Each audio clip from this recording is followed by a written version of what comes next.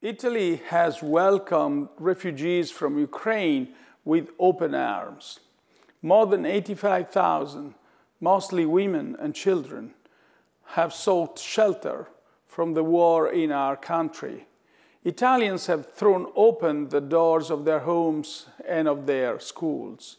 We will not look the other way.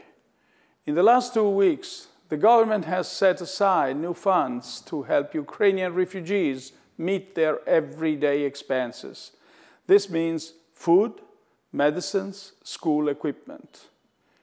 Overall, we've allocated roughly 500 million euros to support Ukrainians arriving in Italy and 110 million in financial assistance to the Ukrainian government. We've given additional aid to those in Ukraine and neighboring countries via the International Red Cross and other organizations.